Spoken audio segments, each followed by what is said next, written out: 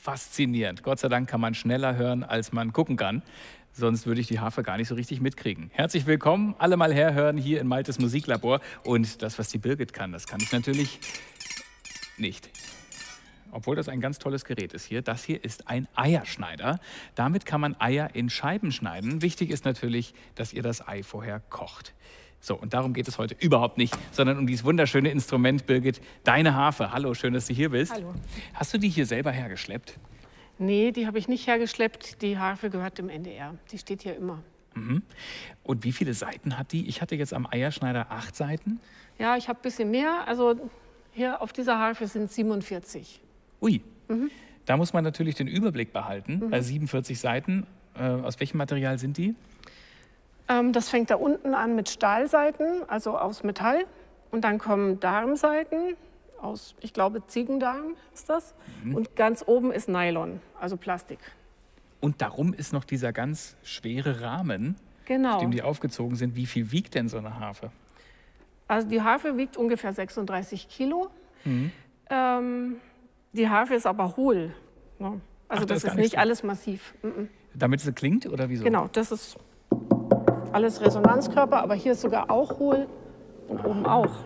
Die Form erinnert mich ein bisschen an so einen Flügel. Also A, von einem Engel vielleicht, aber B, auch hier vom Flügel hinter uns. Ja. Könnte man die da reinlegen quasi? Ja, das würde ungefähr passen. Also zumindest diese Kurve hier, die gibt es im Flügel auch. Wozu gibt es denn diese Kurve überhaupt? Die Kurve ist dafür da, dass überall an der Harfe oder am Flügel der gleiche Seitenzug anliegt. Also, weil sonst würde der Hals brechen oder hier unten die Resonanzdecke irgendwelche Beulen bekommen und kaputt gehen. Ach, das hat was mit Physik zu tun, ne? Ja. Oder kann Ist ich gar nicht nicht so so genau meins. nachfragen?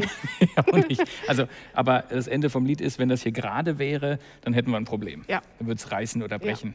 Genau. Musst du diese Saiten alle einzeln stimmen oder sind die einfach mal einmal gestimmt und dann sind sie gut? Wie beim Flügel, da muss man nur ab und zu mal stimmen. Ja, das wäre schön. Nee, ich muss die immer selber stimmen. Da kommt auch kein Harfenstimmer leider. Oh. Das muss man vor jeder Probe, vor jedem Üben, in jeder Konzertpause und auch noch zwischendurch, wenn neue Saiten drauf sind, manchmal irgendwie alle 2 Minuten oder so nachstimmen. Und wie ziehst du die Saite dann straff? Die Saiten, das sieht man ja, die sind hier aufgewickelt auf Wirbel. Und die Wirbel gehen hier oben durch den Hals durch, der ist aus Holz und kommen auf der anderen Seite wieder raus. Und das lässt sich sehr, sehr schwer drehen. Deswegen ist hier hinten an der Harfe ein Täschchen und da ist dieser Stimmschlüssel drin. An jeder Harfe ist hinten ein Täschchen? Ja, eigentlich Das wusste ich an gar den nicht. meisten. Aha. Genau, weil dann hat man den immer griffbereit. Und dann wird der hinten aufgesteckt und dann kann man halt drehen, rauf und runter. Ich kann ja mal eine Seite einfach mal mit Absicht verstimmen.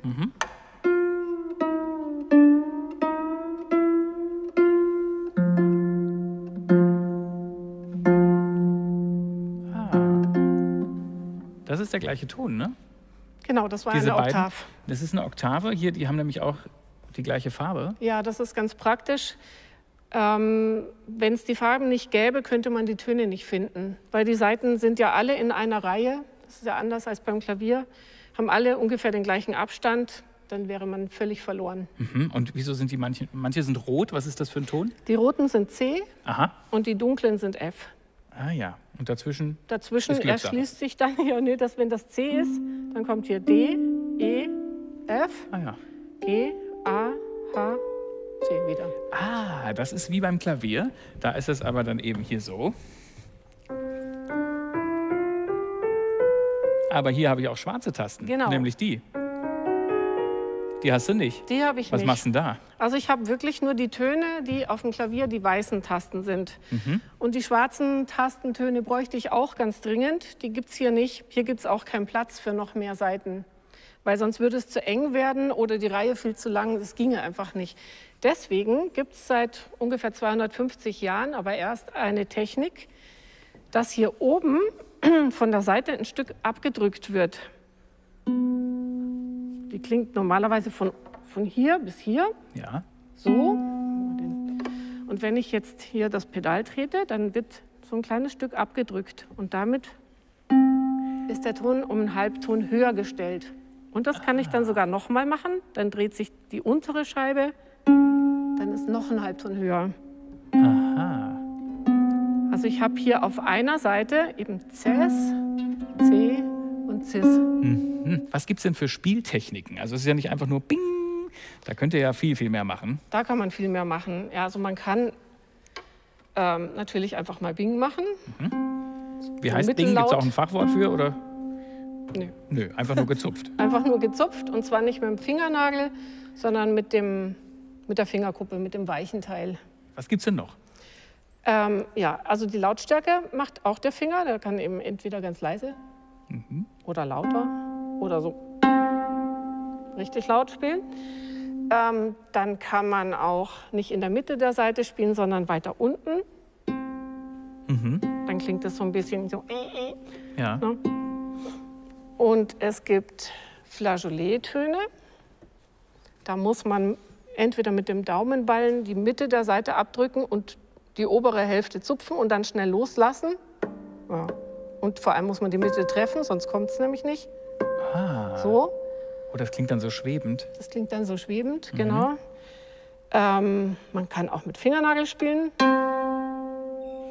Ich spiele immer die gleiche Seite. Ne? Ja. Genau. Das ist immer das C, ist ja die rote immer das Seite. C, genau. Und was kann man noch machen? Also ja, ganz typisch für die Harfe ist natürlich das Arpeggio. Da Was steckt ist das? das ja schon im Namen drin. Das ist eine ganz schnelle Abfolge von Tönen, die dann sich fast anhören wie ein Akkord. Also bei dem langsam ist es so.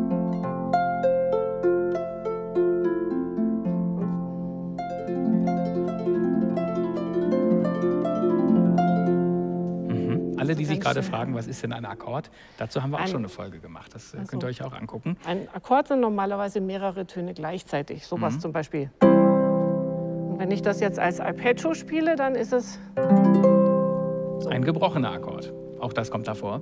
Genau. Arpeggio. Genau, und ganz, ganz typisch für die Harfe ist natürlich Glissando. Das haben alle schon gehört. Das kommt eigentlich immer, wenn es um Zauberei und Magie geht oder um märchenhafte Stellen, Sterne, Wasser. Dann kommt ein Glissando. Sowas. Und manchmal legst du die ganze Hand, so wie jetzt gerade zum Beispiel, da drauf. Warum? Das ist zum Abdämpfen. Das muss man auch. Also auf der Harfe muss man eigentlich alles mit den Händen machen, außer diese Halbtonverstellungen. Ansonsten klingt das eben so lang, bis es entweder von selbst verklingt oder man es halt abdämpft. Das sind ja echt viele Möglichkeiten. Dann spiel doch mal ein Stück, das jemand komponiert hat. Und wir raten alle, was da drin vorkam.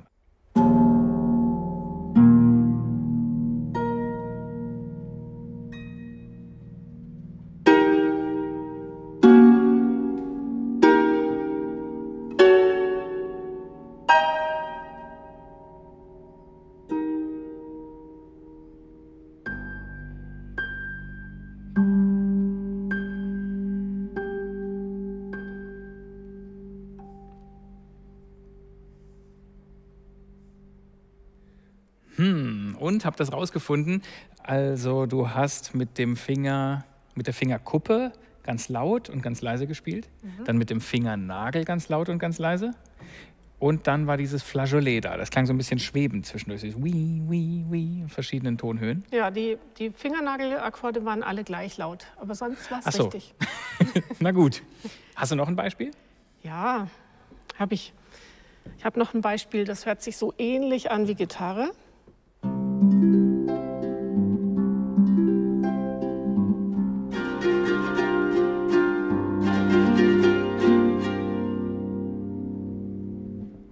Stimmt, das ist so wie bei der Gitarre, wenn man einfach gar nichts greift am Hals, sondern so macht. Genau. Glissando war es das wahrscheinlich, oder? So bringen über die Seiten. Ja, das ist ein Glissando, normalerweise so, aber in dem Fall mit dem Fingernagel. Ah, Nagelglissando. Nagelglissando. Okay. Was gibt's denn noch? Man kann auch noch klopfen und spielen gleichzeitig.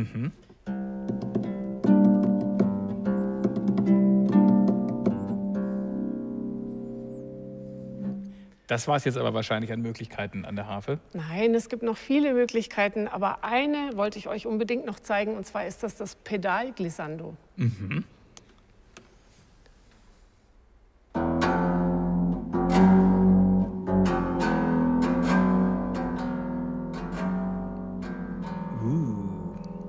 Das klingt sogar ein bisschen gruselig. Wann hast du eigentlich mit Harfe angefangen? Als Kind schon?